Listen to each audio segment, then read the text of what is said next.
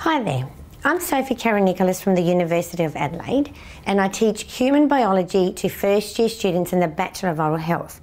I'm also the first year coordinator and also teach these students in the area of clinical practice.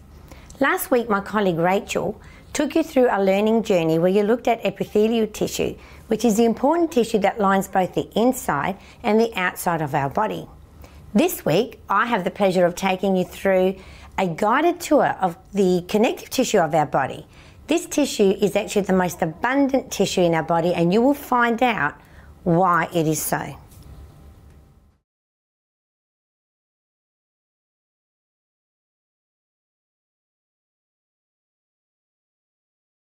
You may be wondering what a bridge has to do with anatomy. Well, this bridge in particular is the bridge that connects our students who either ride their bikes or walk along the river to the main campus. And connective tissue does just that. It connects one part of our body to the other part of our body.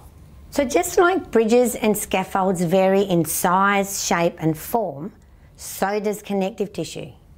So this week we are going to help you work out what these common characteristics actually are by exploring these features and the functional properties of connective tissue. We're going to look at the types of cells and the fibres that make up connective tissue, and then finally we are going to help you work out the main tissue types, where they are located and what they actually do.